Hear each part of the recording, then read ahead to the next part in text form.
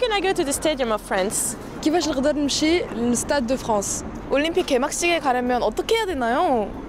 As Paris welcomes the world for the Olympics this summer, the city's public transport system, known as RATP, will be using artificial intelligence to help thousands of international visitors navigate through the capital.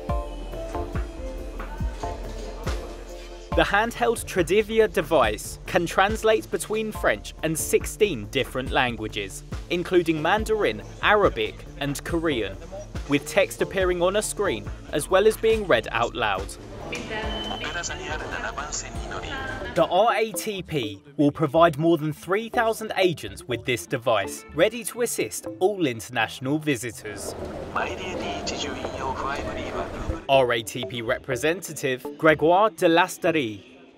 Notre objectif à nous, Île-de-France Mobilité, c'est qu'ils se transportent dans les meilleures conditions possibles et donc être en capacité de s'adresser à eux dans le maximum de langues pour pouvoir les aider à s'orienter dans Paris, c'est extrêmement important.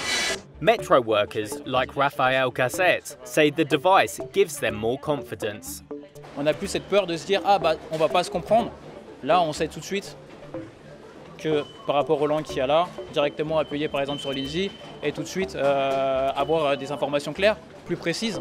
Et on est sûr que le voyageur, quand il part, il est satisfait.